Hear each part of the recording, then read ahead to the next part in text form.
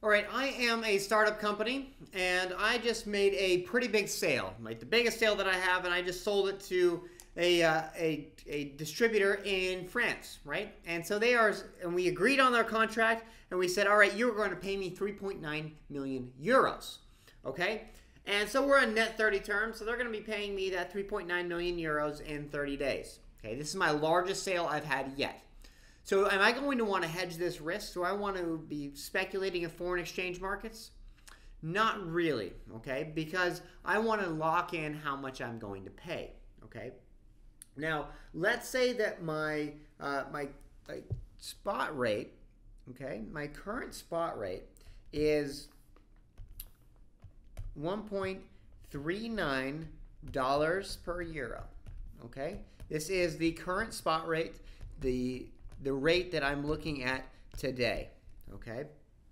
But I also want to look at, and I want to see what the forward rate is going to be, right? So I call up my investment banker, and they tell me that the forward rate, the 30-day forward rate, is 1.40.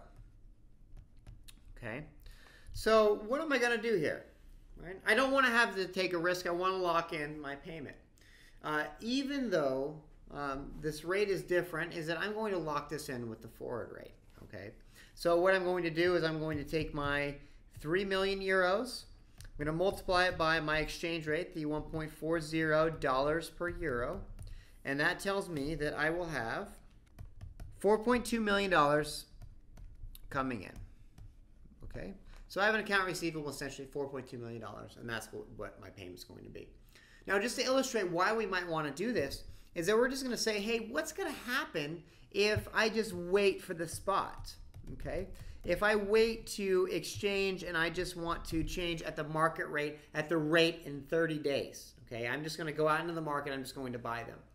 Okay? If we end up with a point, we're going to have two examples here. Let's say that our spot rate ends up jumping up to $1.45 per euro, or it goes down to, say, 135, right? These are two examples here. All right, our first example, example A, is it goes up to $145 per euro, okay?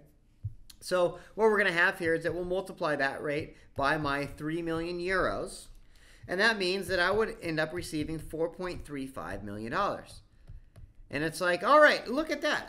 That's actually greater than 4.2 million. That's not bad, right? I'll make some more money. Great, I'm speculating, okay?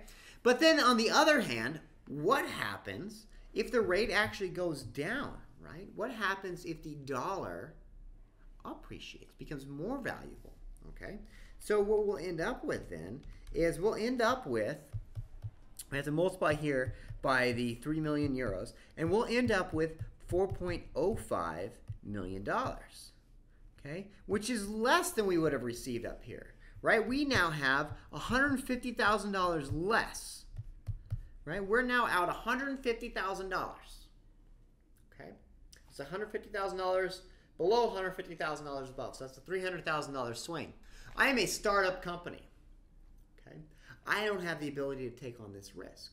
Right, some companies might be able to handle this risk, but I mean this is really risky. I mean that $150,000 might make the difference between having hiring more people or, being able to pay my suppliers, right? That is actually a pretty big deal, okay? So if we wait to see what the spot rate is in 30 days, that fluctuation can change, okay?